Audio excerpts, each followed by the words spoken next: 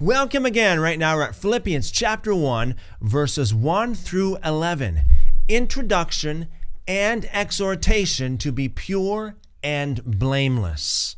Paul's letter to the Philippians, chapter 1. Paul and Timothy, servants of Jesus Christ, to all the saints in Christ Jesus who are at Philippi, with the overseers and servants. Overseers here meaning superintendents or bishops, and servants here meaning deacons. Grace to you and peace from God our Father and the Lord Jesus Christ.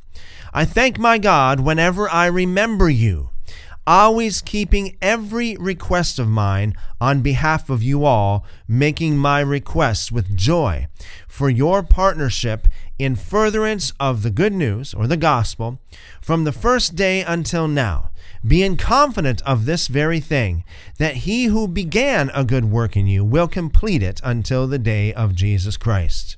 It is even right for me to think this way on behalf of all of you, because I have you in my heart. Because both in my bonds and in the defense and confirmation of the good news, the gospel, you all are partakers with me of grace. For God is my witness, how I long after all of you in the tender mercies of Christ Jesus. This I pray, that your love may abound yet more and more in knowledge and all discernment. There's a lot of people who have love, but they don't have much knowledge with it or discernment.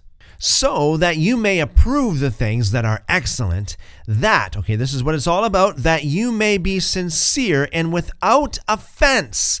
The word offense here means sin, without sin, to the day of Christ, being filled with the fruits of righteousness, which are through Jesus Christ, to the glory and praise of God. It is very important for you to be filled with the fruits of righteousness. The fruits of righteousness are the works of righteousness that Jesus was talking about when he said, "Let your light so shine before men."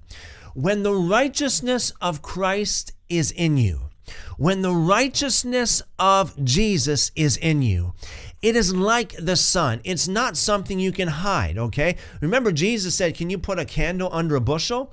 Can you hide the righteousness that you have? No, you can't. You know what happens when you put a candle under a bushel? The bushel becomes lit on fire. When you put a bushel on top of a candle, you got a whole lot more light than just a little candle flame. You got a bigger flame for sure.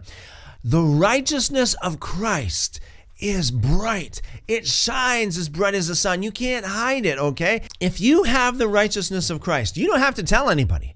They will see it in you. They will see the holiness in you. They will see that you are different than everybody else.